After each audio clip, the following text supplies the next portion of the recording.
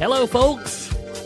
Here we come, Cup. I think I'm going to X-nay that. It just sounds so much better with hello, folks. Yeah, probably. Yeah. But I won't do it anymore. giving- That was your last. Here we come, Cup. No, I was giving you your moment in the sun, though. Thanks. In the sun? Yeah, Spotlight. Or the sun. The sunny spotlight. Yeah. Hey, speaking of spotlight, if you're watching on our YouTube channel, we have a new light on us for today. Our lighting expert came in this week. Shout out to Spruce. Yeah. We had our lighting expert come in and prepare us for our studio and some things that we're having to do inside of our studio here. Yep. In the I next think it feels bit. cozy. Yeah. So, crazy day today. I don't even know how to, because we're talking at a different time, obviously, than you guys are listening. Yeah. So y'all know we do these on Sunday before they air on Monday because they come out at like 5 o'clock in the morning on Mondays. And so we obviously record them on Sundays.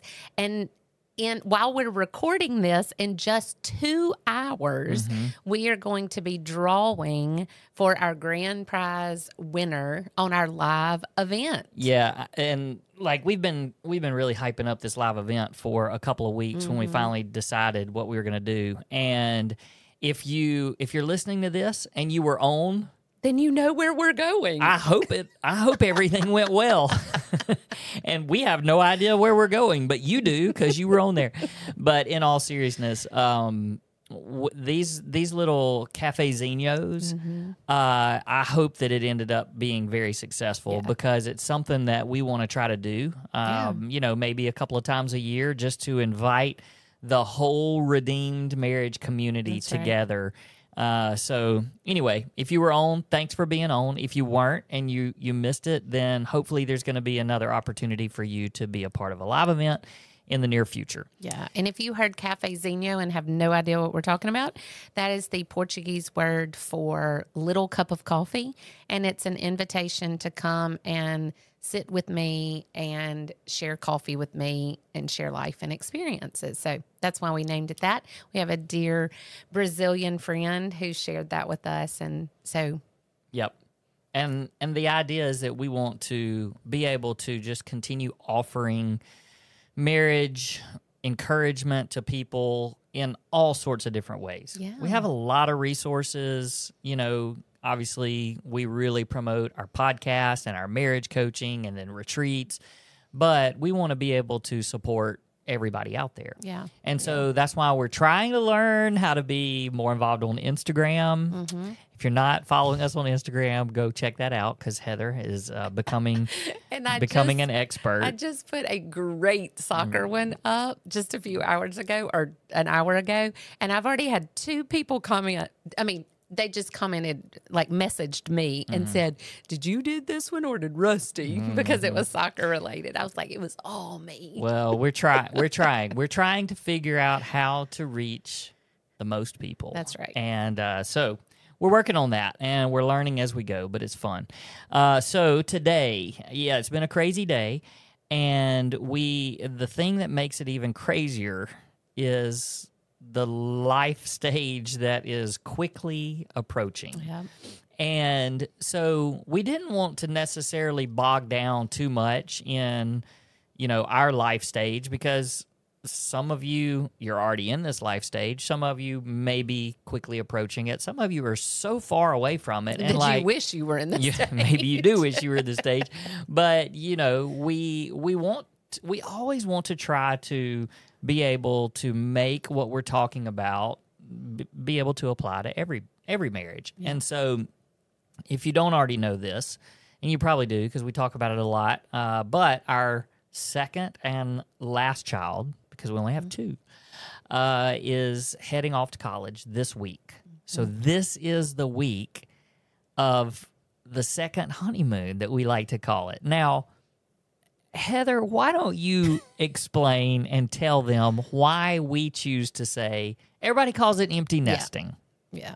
And we get it. But second honeymoon. Well, I just think that empty nest has such a it could have a negative and sad feel to it. Yeah, that our home that we've pushed quite literally our birds out Right. of the nest, and that we now are empty, and that we're alone and all of that. And I just feel like that sounds sad and depressing. Yeah. So we came up with the second honeymoon stage because we're going back to how it was when when we started on our honeymoon. It's just us. Like how many ever hours it was after our wedding that we left the rehearsal. I mean, The reception. The reception. The wedding? Yeah, no, the reception.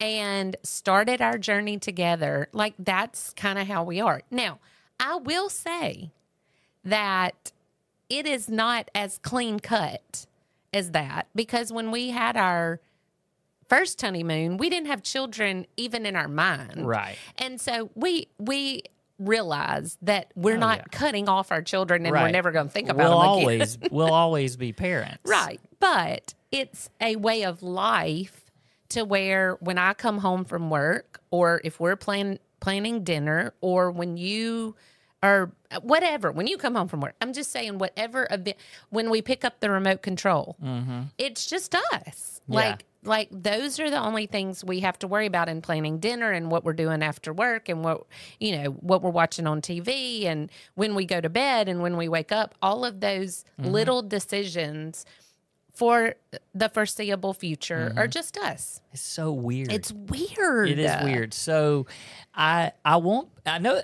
So people are listening, and there's some people that are going, "Oh That my sounds gosh, like a that dream." sounds amazing." And then there's some people that are like, "Oh my gosh, what are we Yeah. going to do when our Yeah. kids leave?" And so really, I mean, that's where we are in life. And the thing that I want people to understand is our family, the four of us, we have two boys. We have a 22-year-old and we have an 18-year-old. And we are really, really close. And it's not like I'm closer to one or the other or both, or more, or closer than Heather is, or she's closer than. I mean, we're just all really close. And the other thing that I want people to understand, and you guys know because you probably listened to the podcast of our boys. We've had so many responses on that, and like If they you are. haven't, Yeah, go back. stop. I mean, don't stop. At the end of this one, Go back, and listen to it. because they are incredible young men, and so we haven't really dealt with that whole, oh my gosh, I'm just ready for them to get out of here. Sure. Like, and I mean, it was the way God orchestrated it to where we had 4 or 5 years with Luke before Logan was born. And then Luke left and went way off to college.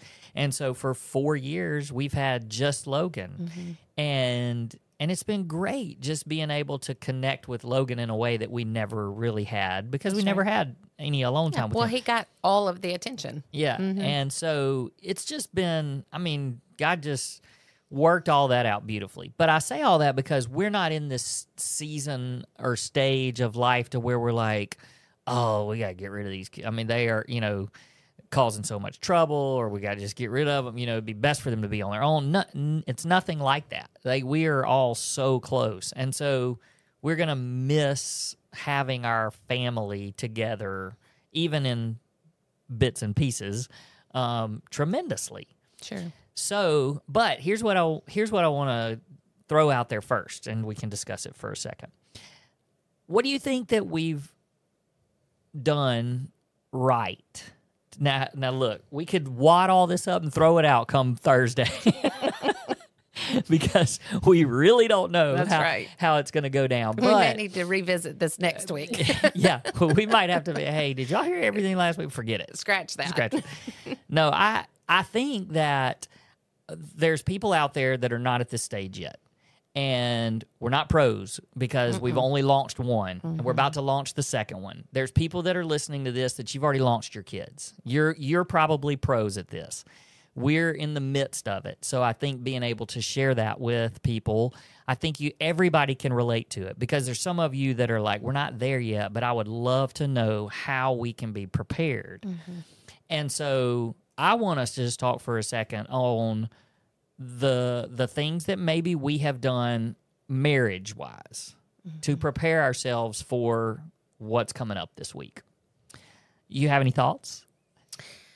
Yeah. I feel like this is just the prime example of you springing things on me. Oh, yeah. And never Hey, preparing me. get used to it. So It's just us. I'm I know, springing that's everything right. on So you I from now. think that for me, the biggest thing that I can look and go, dang, I'm glad we did that well, was that we still are connected. Now, I will say, post infidelity has been 13 years, and we had 15 years before infidelity. So I don't think those first 15 years we did a very good job of this. But through infidelity and us having to fall in love with each other again, and you falling in love with a new me, and me falling in love with a version of you post trauma. I mean, that it's a different person. It's not like you needed to become somebody new, but you're somebody new because of that. So in these 13 years, we have been very intentional in connecting together and staying connected in ways that we find enjoyable about each other.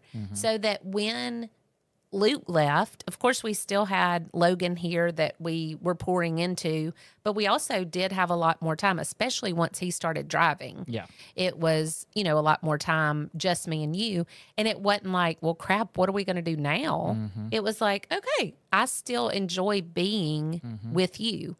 So I think that we did that well. Now, when he leaves, we may go, ooh, we could have done a better job in this area or this area or that area. But I think that we are prepared as far as us being together and enjoying each other's company. I think we're going to be fine in that area. Yeah, I agree. I think that we really enjoy being with each other. We truly do. The other thing is, I think that just the way that God has orchestrated the marriage ministry and things, we have this purpose together now too. And so, like, if you look at our calendar from now, I mean, we were talking about it today, but from now through November, which, I mean, it's going to almost be time for people to come home for Christmas. But from now through November, I mean, we're full. Yeah. A lot of stuff going on that we're going to be doing, marriage coaching, and we're going to a retreat. And obviously, we both have jobs outside of this, and we're traveling a couple of times. We're going on this double date that we've been planning or, promoting for all this time. So that's one of the things that I think that we were, maybe it was a little bit subconsciously or in the background, or God was just doing it for us or helping us. But we now have this purpose in marriage that's like once we are in the second honeymoon phase, we're not going, well, what are we going to do now? I mean, we're really, really busy, but busy in a way that it's under our control. Our schedule is under our control. The other thing that I think that we've done really well over even just the last few weeks is we've sort of communicated about it. And I will say that Heather needs to take credit for this because she's come to me and she said, hey, let's talk about this. And one of them is just her being able to admit and express that we handle grieving very differently. And, she came to me and said, look, there's going to be emotions and a grieving process. And as I'm doing that, I don't want you to think that I'm not excited about being with you.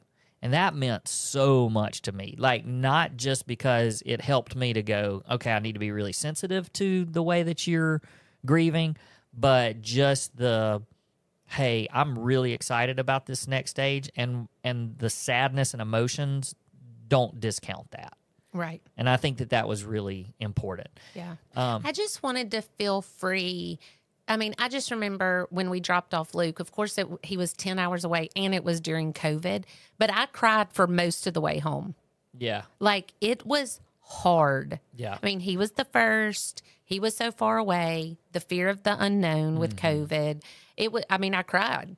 And I just could imagine myself leaving Sanford 3.5 hours away, leaving Logan, and being emotional, and you thinking, well, dang, she doesn't even want to go home with Yeah. just me. And that's not it. Right. And so I just wanted to make sure that you knew that, yes, it's sad. I mean, this is 22 years that we have poured into these two Yeah, boys. for sure. And it's not that that's over. We'll continue to pour into them, but it's going to look completely different.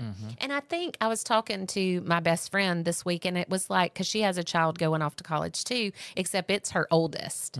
And we were talking about how we're just going to miss the little moments of experiencing things that we experience because they're in our home. So like, how was your day? Of course we can send a text and say, Yeah. how was your day? But when they come in from school and they're talking about their day, it's completely different than just sending a text and saying, how was your day? Or calling and saying, how was your day? Or, getting ready, watching them get ready for a date, or, hearing about that day. Like, it's just things that are the regular things of life that are just going to be different. So the reason why I say that is because the regular routine, the regular rhythm of our day is going to look different than it's looked ever.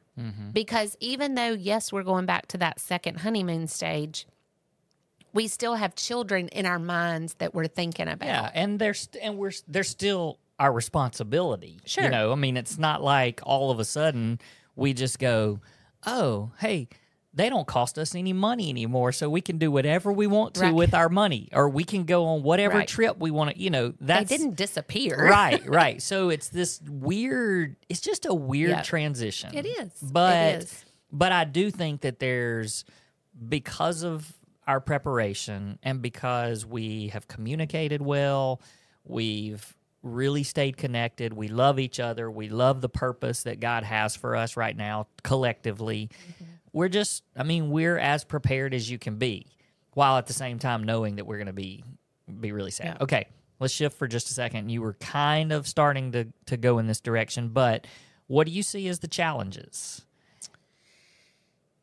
I think that one challenge is going to be that because we have spent so much time with our four family and their friends' parents because of who they're with, I think one challenge is going to be friendships. You have said over and over that I'm your best friend and that's how it's supposed to be, and you're right. Like, you're my person. And I'm your person, and that's how it's supposed to be. But I also think that we are going to have to make sure that we have friendships outside of us, because we can't just be with us all of the time. And we've had outlets with our boys and going and doing things with them.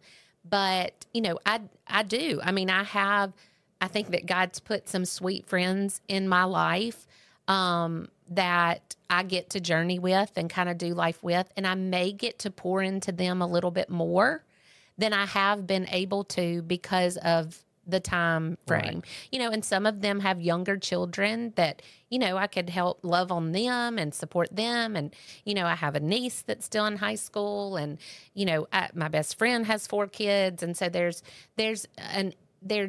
ways that I think that I'm going to be able to pour into friendships a little bit more. And I think that that's going to be a challenge, because I feel like it's going to be easy to kind of sit back and go, oh, our duty is done, and kind of really dig into this marriage ministry, which I'm super, super thrilled about and excited for. And so, but I think that that's going to be a little bit of a challenge, is to be purposeful. My Penny, my mentor, has always said that you don't close the book on one chapter and then never open another book. It's like, what's next? What's next for us? And if I'm sitting on the sofa playing on my phone, playing games all day or watching TV all day, that's not God honoring. Like, how am I going to invest in someone else. Now, of course, we are pouring and investing in what we're doing right here. But I also think that God is going to put people in our paths. And I'm just praying that my eyes will be open to that I will be ready to step into a need, if there is one, and that we can enjoy doing life with people that God has put in our path at church or whatever over the last few months, that it's like, hey, I know this book is closing or this chapter's, you're turning the page, but here's a new one. Yeah. No, I like that. And I've thought about that too. I have actually thought about just on, yes, as it being a challenge, but also the freedom of now us really being able to turn more of our investment to other people, and not that we're not investing in our kids, like you said, but we just don't have those time constraints. Right. And so, I was even thinking today when we were looking at all of the people that had submitted a question, and there were so many people from, that were local and Mississippi people. And I was like, I mean, we could go out with those people. Like, if you're listening and we didn't draw your name, just call us and invite us out on a date. There. We'll go on a double date with you because you're local. That's right. But no, seriously, I mean, those are people that. And if you're not local, pay to get us to There you and go. we'll buy the meal. It's the travel that's so hard. But that's fun. I mean, it'll be fun for us. It is a challenge, but I also, you guys, some of you know us better than others, but I mean, I don't think there's really any danger or any threat of us sitting on the couch and playing with our phones all the time. Right. But probably the opposite. Just like I said, I mean, our next 3 or 4 months are already jammed with stuff, which is awesome. I think, and I've told you this, that because our schedules are really different, mine and yours, my challenge is going to be, going back to that empty word, the house is going to be a lot more empty with me in it because, most people know my summers are extremely busy, really from April through July, or like, and there's no working at home during that time. And I'm never at home, but the rest of the year, I have a flexible schedule where I do go to the office, but it's, I can go whenever I want to. And so much of that was based on Logan's schedule because I wanted to be here with him before he went to school in the morning, and I would help with breakfast and then get him off to school, and then I would head to the office, and then, I'd go watch him at soccer practice sometimes, or I would make sure I was home when he came home, and it's like, he ain't here. Yeah. I mean, and you kind of have your set time. Sure. You leave, you come back home, and that's good. I mean, that's true. Not that's good. That's true. So that's gonna be a challenge for me. Look, I mean, like real talk. Like we discussed a challenge yesterday. Say the sex question.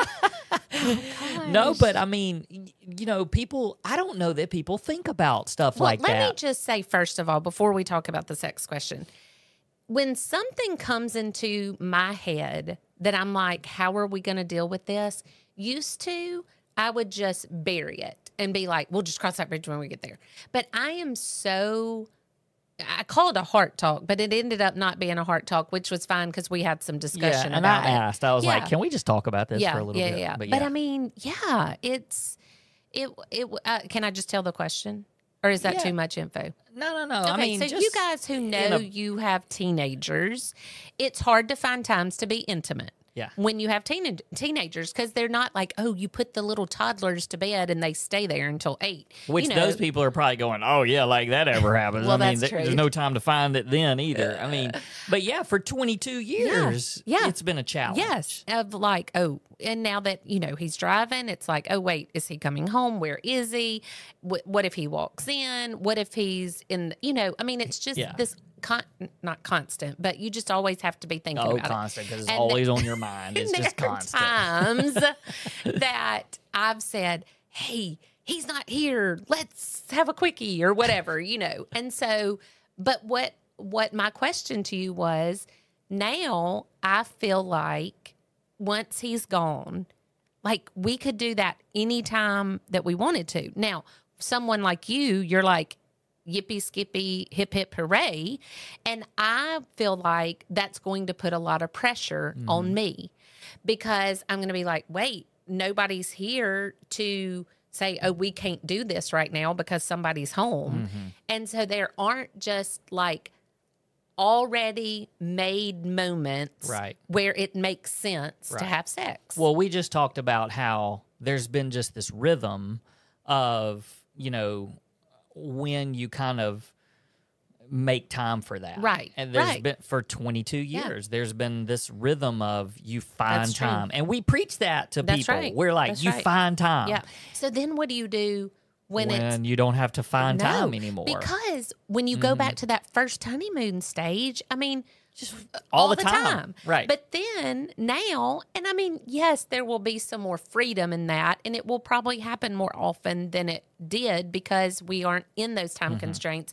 But also, I want to be able to sit down on the sofa with you and enjoy a movie without thinking, well, nobody's here, so he's automatically going to think we're Right, going to have right. sex. Yep. So it's just things like that here's what I want you to hear. Those things are okay. It's okay to have those feelings, even if you're not fixing to be a second honeymooner. I mean, like, it's okay to have the feelings that we're having on different topics. Talk about them. Yeah. Like, for just sure. say, hey, can we talk about this? It started as a heart talk because I just wanted you to know my heart and my fear. But then you were like, hey, is it okay if we talk about Yeah. it? And because I was like, oh, I've had those thoughts and I too. didn't think you had. I Right. thought I'm the only one that thinks about it. And he's going to think, great, she's never going to want to have sex because she's having this conversation.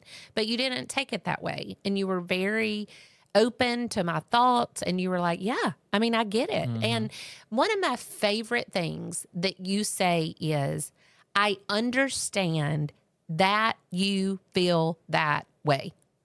You're not saying, I understand why you feel that way. You're not saying, I understand the reasoning behind you feeling that way. It is, I understand that those are your feelings. Yep. And that is just so validating that even if my feelings don't make sense to you, even if my fear does not make sense to you, that you are saying, I understand that that is how you are feeling. Now let's talk through it. Let's work through it. Let's come up with solutions, you know. And so I just loved that you did that. But I think that there are going to be challenges like that we don't even know are coming our way, that we're going to go, oh, hey, I mean, I think about the dumb things like cooking. How you cook for two people? Yeah. I've been cooking for two teenage boys for 22 years. No, I thought, Obviously they hadn't been teenagers for 22 years, but you know what I'm saying. Yeah. I mean, I've thought of it too, because it's like, how many times is it just going to be so much easier for us to just go, oh, let's just pick something up. I We don't know, have to and cook then for it'll two be people. awful because we'll be 800 pounds. Yeah, so there's just stuff that we're going to have to learn. But I also, when I think about those things, they don't scare me. They're more exciting. Like, oh, we're gonna figure this out together. Right. Yeah. And I don't know. We were not there 13 years ago. No. If we had hit the empty nest stage Yep. 13 years ago, we would have been in trouble. And we probably would have ended because our hearts weren't in the right place. We would have ended, and I don't want to say we would have ended in divorce, but we would have had a lot to work through and a lot. Like, I'm just thankful that we're not 27 years into marriage and I'm not scared about the rest of our Yeah. marriage. Yeah. Or the rest of our life together. Like, I'm excited for it. And is there going to be moments of grief? Absolutely. Is there going to be times when I look back at sweet pictures of my boys and think, how is that gone? Yeah. Yeah, there's going to be times like that. But I also know that there's even better times coming. And I tell people all the time, the stages get better and better, and they do. And they do. They're sweet. yeah. I mean, And both of our boys, have girlfriends now, and we love being a part of those relationships. And it is. encouraging It's just, them and hanging out with them. And it's just fun. yeah. And then there will be another stage that comes along when they get married, and then there'll be another stage that comes along when they have kids, and it's just part of Just life. rest in this stage for a while. Yeah, it'd be good. That'll be fine. We'll just stay. This is fine. This is gonna be fun. Let's just. And we were talking to my parents today at lunch, and we were talking about how me and my sister both stayed in Mississippi, went to school here, our families are here, and how they've just had us all this time. I'm not sure that's going to be the case for us. It's not, and but I think it's so crazy how God prepares us for that, because I was the same way. I've stayed, my parents are in town, and we've we've just stayed here. But I don't think that we necessarily ever really wished that for our kids, because that's what we did. Not that, I mean, it's been great and it's turned out great, but we've also had this, it was probably an opposite of trying to keep them here. Sure. It was more of, hey, you can stay, but you're also more than welcome to, because we want them. I mean, it's like the whole, pulling the arrow out of the quiver. And I mean, you launch it. Yeah. Like, you have to launch it. And I feel like we've done that with both of our boys, and we should be really, really proud of that. Yeah. And that's what makes this next stage okay and exciting and fun. Yep. It does. All We're right. going to be fine. Of course we are. We're going to be fine. We still want you to call us for a double date. Yes. Yeah, call us for a double date. Just get us there. We'll pay for your food. And we've got to make sure that I don't eat Fruit Loops every night for supper. Yeah. I love to eat Fruit Loops for supper, but it's not good for me. I need to learn to cook for two. Hey, maybe we could look into some of those dinners, where they deliver them to you, not DoorDash, but I know what you're saying. the meals, right? Where and it says for two, and you just chef it up for two people. We'll see. We got a lot. We got a lot to figure out. It's gonna be fine. My friend says it's fine. It's fine. It's not ideal, but it's fine. I don't we're know. gonna figure it out. We're gonna get several weeks into this and go, It might be ideal. Maybe it is ideal. Look, we already know the exact times that we're going to get to see Logan again over the next few weeks. And even God put that together and sent us off on a journey in a few weeks to a retreat. And so we're just, I mean, it's fine. It's great. So I hope you guys have enjoyed just getting into our life a little bit. A lot of stuff happening. We have some space for marriage coaching. Yeah, some. Marriage coaching has Fill been us great. Up. We need it. Yeah, I mean, that's the time. beauty of this. Yeah. The reason why we probably still have some, because we've started with some new couples, plus some couples that we've been working with, doing some follow-up and stuff, but we have more open nights because we don't have to worry about anybody else's schedule right now. That's so right. After Thursday. Yep. So check out, reach out to us, get our calendar. We can work And if you're listening to this when it comes out, pray for us on Thursday. Yeah. Lift us up. That'd be awesome. Yep. It's going to be emotional for sure, and exciting, and we'd appreciate the extra prayers. Yep. All right. Well, hey, you guys have a great week, and we'll see you next time on the Redeemed Marriage Podcast. Hey, by the way, this is Rusty and Heather Bryant. We never said that. Oh, whoops. And peace.